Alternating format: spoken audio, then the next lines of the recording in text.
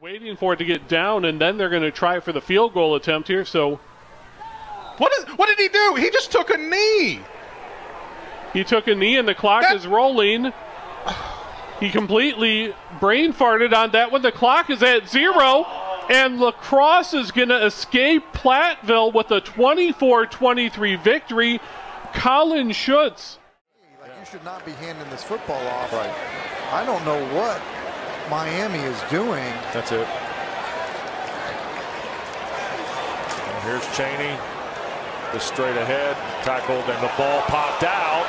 You got to read the clock. I mean, read the card. I mean, to me, Georgia Tech has it with 26 seconds left.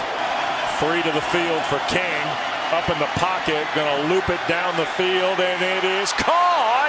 And that's Rutherford. Here's King from the pocket, flush to his right with 6. 5, gonna loop it downfield, and ball is caught! Touchdown, Georgia Tech! With 1 second to go in the ball game, Christian Leary. Here's Van Dyke looking, flips it to the middle of the field. This is Restrepo. He'll dance, the clock is expired, and Xavier Restrepo's got to look for help. Now he's gonna throw it back across the field, and here is Colby Young coming to the near side. Now Young going to give it back to Van Dyke. He's going to sling it back to Restrepo. Miami trying to string this play out, schoolyard style. Now to Young, middle of the field. Colby Young looking for some help. He's going to throw it back, and this is Jacoby George.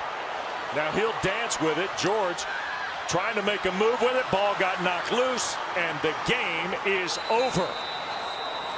The playground style at the end did not help Miami. Pizza party for a victory. Uh-oh, here comes the fake. Teasdale thought about throwing it, pulls it down. He's not going to get near the marker. Malik Simmons stopped him. You wonder what the punter was thinking. 2nd and 11 from the 13-yard line. Under 10 seconds to go. Ewers back of the end zone, incomplete. Trying to get it to Mitchell. They move the tight end Sanders close to the line at the right end. He's had a huge night. He's a big target in the end zone. Ewers in trouble and just didn't get it off. Mish Powell came on a blitz. The clock is at all zeros. Is that the last play? The players don't think so. Neither team has come out onto the field.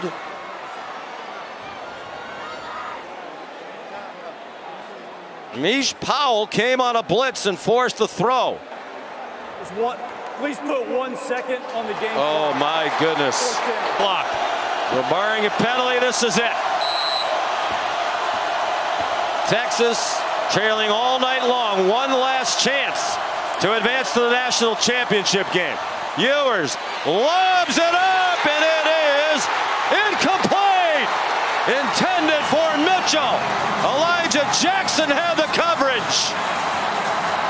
Washington hangs on and wins the All-State Sugar Bowl in the college football playoff semifinal. The foot of Jake Camarda.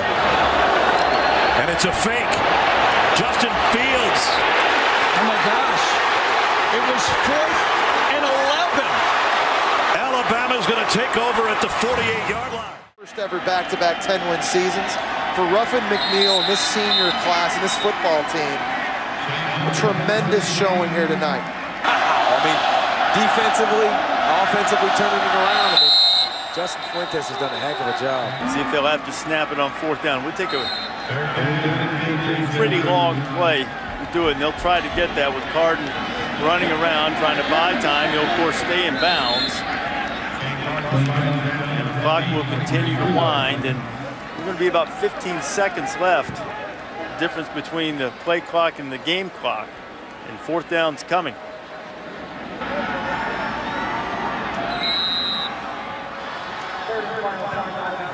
And 16 seconds will remain. A 4th and 19. The yardage is negligible. East Carolina, you scramble around as long as you can, throw the ball up in the air as high as you can into the end zone, and try and take as much time off. And out the back of the end zone too.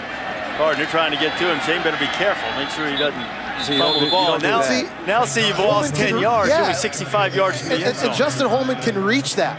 I mean, I'm telling you, you got to get outside or keep him in the pocket.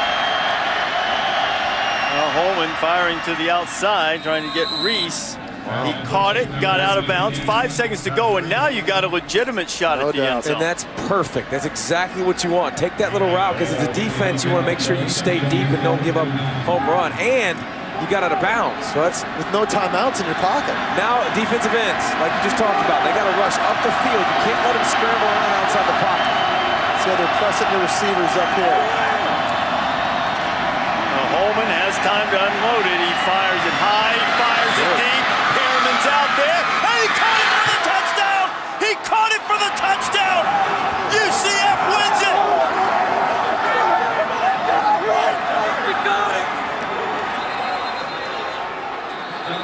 Rashad Perriman, 51 yards! Wow.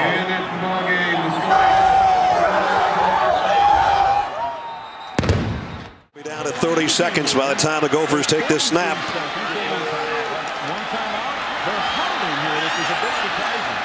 Leidner, pump fakes, wants it all, goes to the corner, got it! After review, the receiver caught the pass, but was down short of the goal line. It will be Minnesota's ball, first and goal at the 1/2-yard line. 16, 15. Now they shift. Leidner's going to go into the gun with 10. 9, 8, got to hustle. Leidner rolls to throw, he's in trouble. Lobs it incomplete, and there's only 2 seconds left in the game. Boy, I don't know if Leidner knew that they were winding the clock. Leidner under center. Full house behind him. He'll try to do it himself. Did he get there? No signal, no touchdown. Michigan has won it.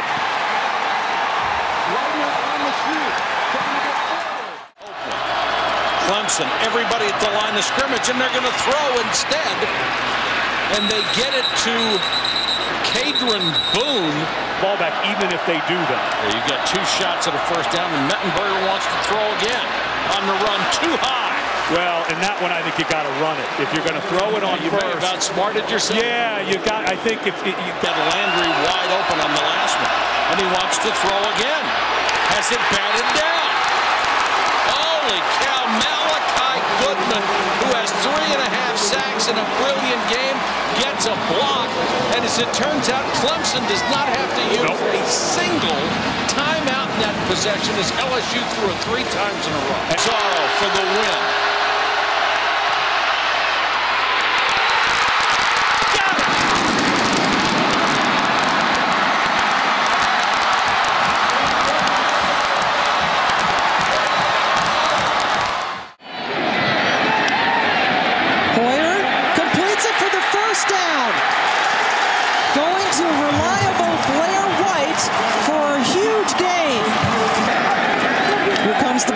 It's picked up, pass complete, short of the first down to B.J. Cunningham. Alan Langford made the stop. They got to run the Mayday field goal out here. All right, so 4th and 6 for the win. Brett Swenson from 44 yards out. And Wisconsin stops the clock. Wisconsin.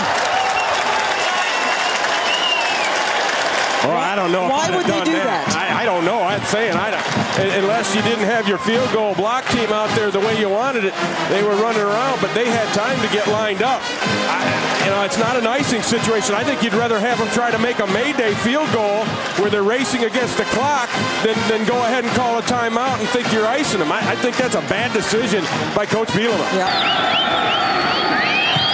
And with the wind at his back, Swenson splits the uprights. Michigan State leads for the first time today. Smith gonna hand to Rouse.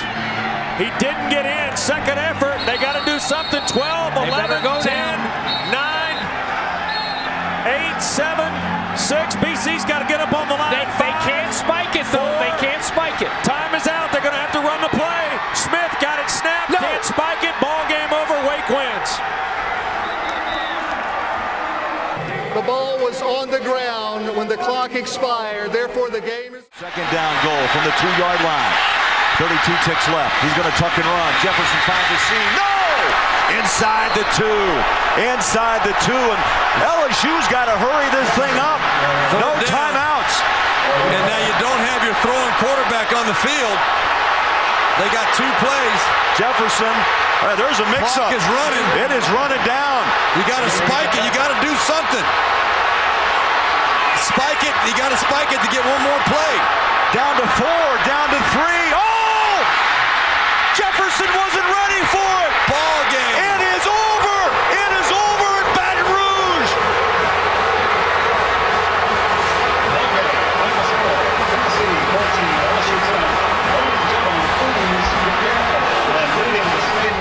I'm the workhorse. Put it on my shoulders and run like that is going to give him even more of the workload.